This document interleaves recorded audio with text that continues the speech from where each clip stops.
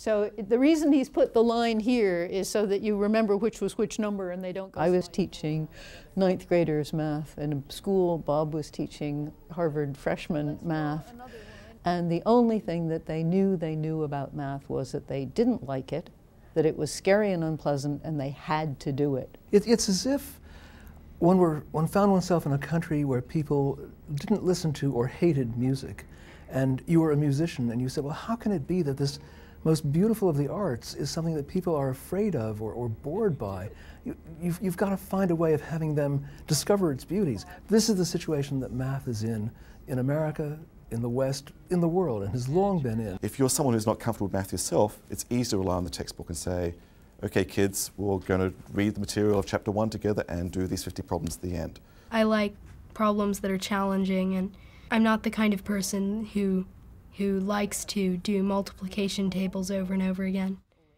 Math circles are a binding force to put together parents, teachers, professors and students to work for a common goal, which is to make mathematics more popular and to make people love mathematics.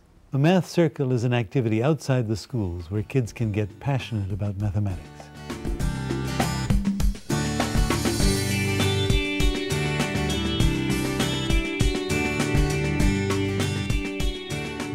Kids that go to math circle learn about how to reason through an argument. Why is something true? They learn to question. They learn not to be afraid to make a guess and then to explore the guess, to develop intuition and explore when it's wrong, and to get delight in that.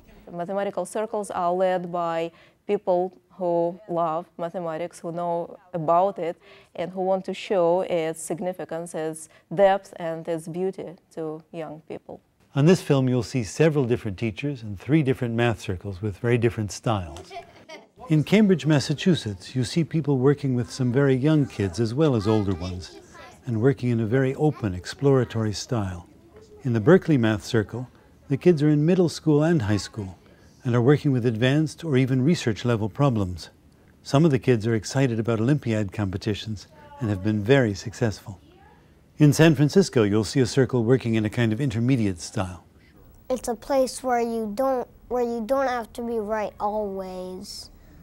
So you can just be wrong and it can lead you to the right answer. How many 56 and a half? It's the problem that's interesting. Can you tile a rectangle with non-congruent squares? Gosh, I don't know. Which rectangle did you have in mind? What do you mean by non-congruent? What are squares? What's a rectangle? Could you put the tiles in sideways? Does the problem generalize to 3 or higher dimensions? Give me anything whatsoever and I will show you the connection with mathematics. Everything is connected to mathematics. What geometric transformation is going on when I transform this into that? The teachers basically would just give us a question and let us go, give us gentle nudging every once in a while to make sure that we got there eventually. He kind of give us little hints and sort of pokes us in the right direction if we get really lost, but basically it lets us find out stuff for ourselves. And now, why is that equal to A? Parallel lines across right here. Ah, okay, good. Okay, so that's also A. The problem's not going to be solved in 10 seconds, that it might take patience and time. And some of them you might not solve the first time, and you might come back to them the next year or 5 years later and learn something new from looking back at those same problems. And I think that's something that if you're a novelist, you can use that skill just as much as if you're a mathematician or an engineer.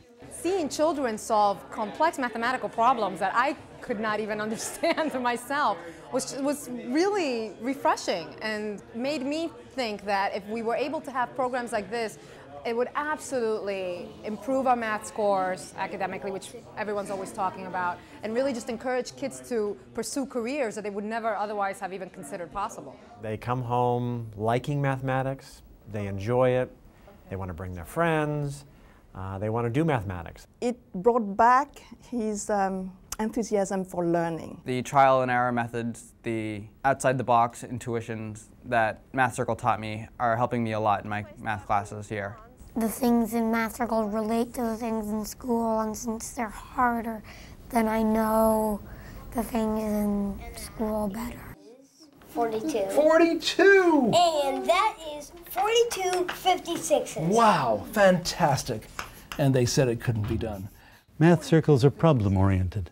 They teach kids to think about problems on their own and get away from just following the drill, following the exercise book. I start with a very hard problem usually, very non-trivial, put on the board. And usually no one can solve it until we get to the end of the session. And then you see a completely changed attitude towards the problem. Students are empowered with the techniques, they can attack it. You can cancel LC and LB and DM and EM. Why? Because they're opposite. Yes, but I need some operation to cancel them. Add them? Yeah, that's right. So and all of a sudden, the solution pops out. And some students emit the sound, wow, at the end of the lecture, I can do it. This is actually doable. Math circles give students the experience of focusing on a hard problem over a period of time, not giving up when they hit an obstacle, but really keeping at it until they overcome the obstacle. We could spend a semester just trying to figure out the answer to one problem, and it meant that we could go into detail. It meant we could take side paths. If we suddenly leapt onto something that seemed more interesting, we could sort of take a diversion briefly. Our goal is not to show them yet another skill. Our goal is to make them think, to teach them how to think. And it is incredible what can be achieved by a person who can think. Logic problems are probably my favorite because sometimes they involve some sort of trick. You can solve them by algebra or just by a simpler way, and it's really fun to find that way. It turns out that these two segments are perpendicular and actually of equal length. The math circle sort of got me interested in that more abstract, the beauty side of math, more than just the, oh, it's numbers and we can count side. And I think when people don't get exposed to the more beautiful side, that's when they lose interest. I personally feel that math is wired into my brain, and it sort of really affects how I think all the time. And I think it's a very useful kind of wiring to have in your brain.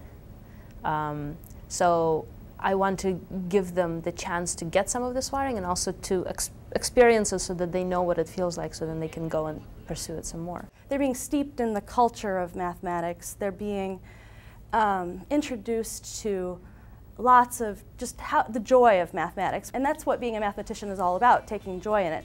And in some ways, the kids are mathematicians, right? They're already mathematicians by the time just by participating in the program. Whatever they're good at, you want to make it possible for them to be better at it and inspire them. And that's something we can do with Math Circle, can certainly do with mathematics. Good for you. So I think the benefit to society is simply bringing the best out of these kids. I don't see any doubt about that.